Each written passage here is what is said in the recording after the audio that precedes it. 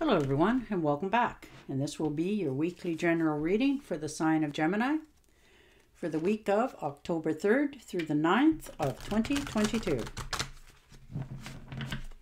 Nice to see everyone again.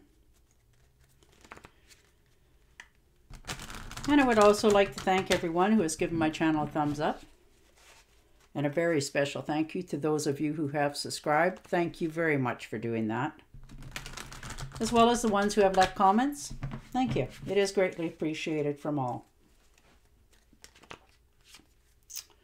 All right, and on that, I will see what the cards have in store for you, Gemini.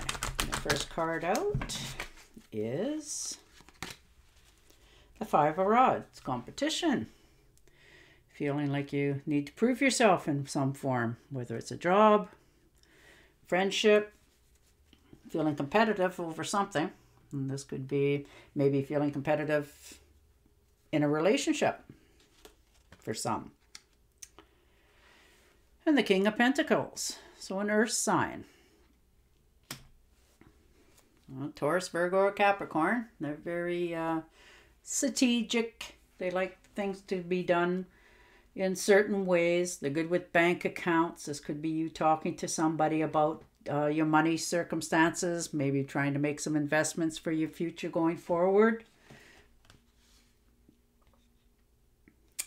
And the Nine of Swords, so all up in your head over something that was said or done, or perhaps something you said or done to someone else. Maybe there's a contract that needs to be signed for others. You know, for others, again, this could be you needing to talk to somebody. Maybe something was said and, you know, you didn't say it at the time.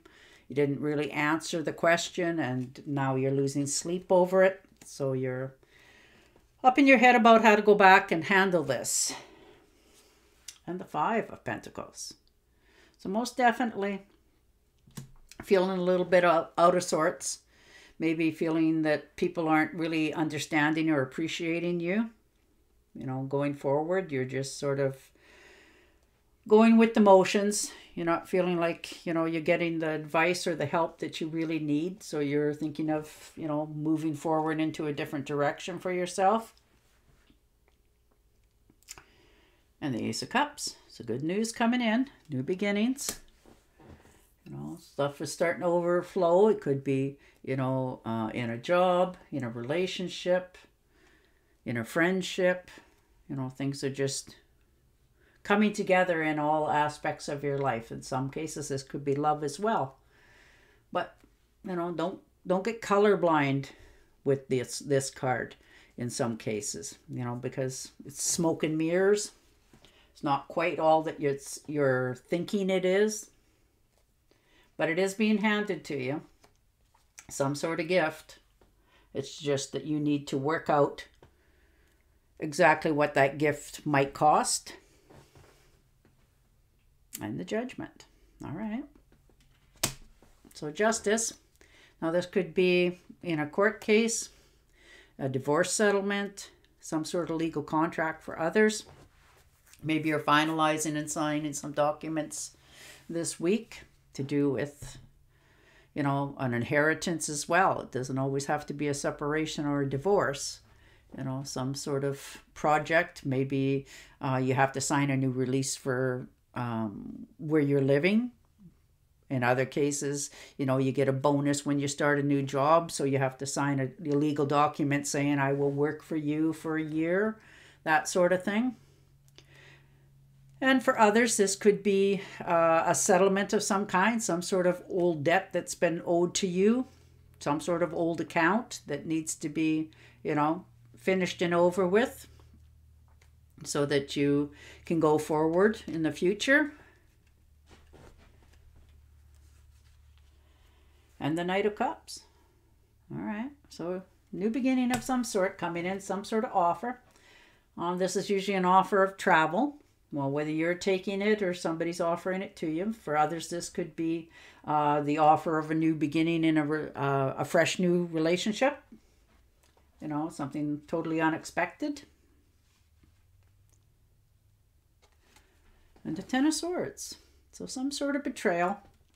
Stabbed in the back, somebody's let you down, and you've now become aware of it. Or maybe you've always really had a hunch about what was going on, but no tangible goods to prove it.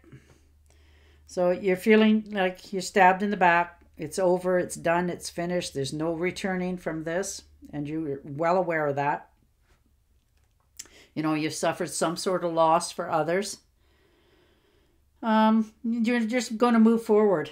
You're going to take the swords out of your back. You realize what's all happened now, and you want to go forward in a more upbeat note, and you don't want to be bringing this back up in the future. And the Temptress. So mixing elements together, new beginnings, things beginning to happen, you know, people, places, and things. You're starting to feel good about yourself, your health, what you bring to the table. You're harmonizing with others now. You feel better about yourself, so you're getting along. It shows on the outside as well as the inside. People are starting to notice you. For others of you, perhaps it could be a friend or a relative that you haven't spoken to for quite some time, and you're going to pick up the phone and just talk to them. Maybe there's something that needs to be settled. And the Seven of Swords. So protecting your good name, standing up for yourself, knowing what's right and what's wrong. Not going to take it anymore from just, you know, anybody's attitude. You know what you're willing to accept. You know that, you know, you need to protect yourself and get going forward on your own 2 feet. You know, watch what you say. Don't give out too much information. You're learning to keep, you know, your lips buttoned so that you don't let too much out, so people can't use it against you in the future. And the Four of Cups. All right.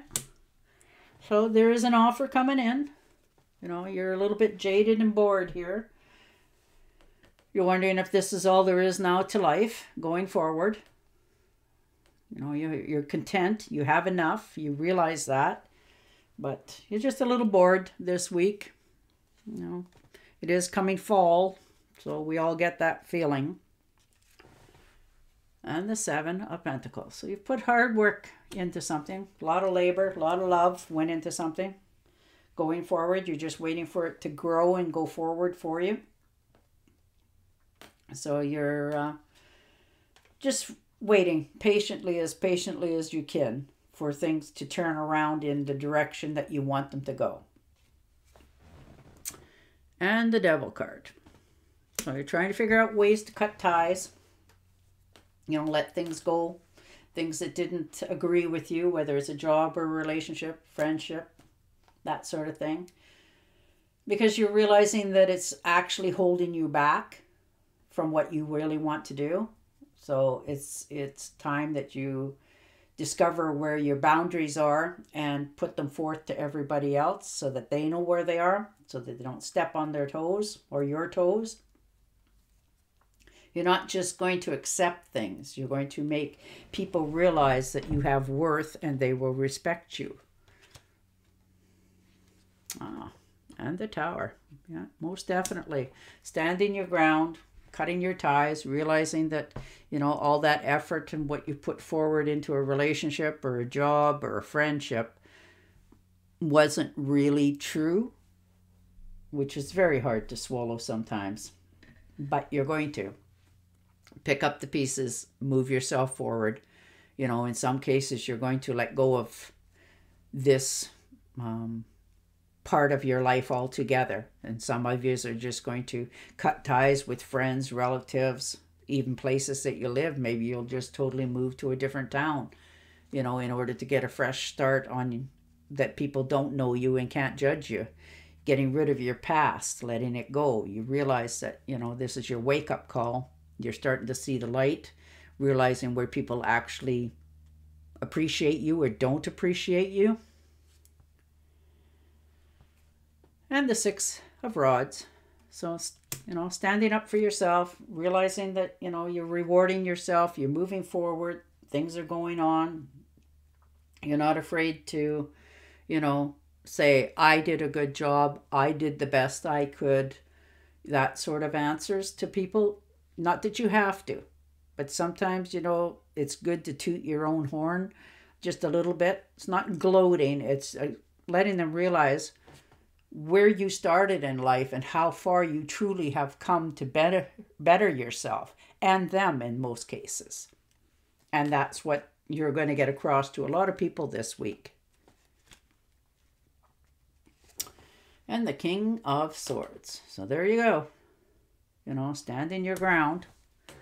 Swords are air signs, Gemini, Libra, and Aquarius. So this is your own self coming into the picture here. You're not going to mix words this week. You're going to, lay your cards on the table. You're going to put people where they should be put with a kind-hearted way of doing it, but you're going to say your piece. You're going to, let people realize that, I've done this for these reasons, and you don't get to judge me in any other way.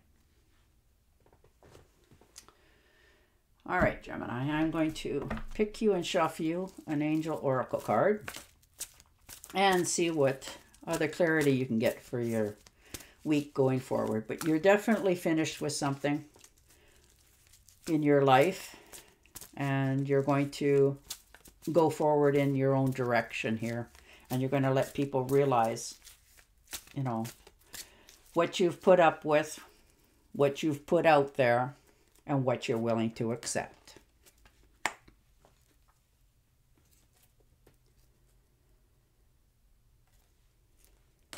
Your desired outcome will occur in the very near future. Have patience and faith, and don't try to force it to happen. Oh, there you go. All right, Gemini. And on that note, I will say goodbye for now, and I will talk to you again next week. Until then, stay safe, stay healthy, and bye for now.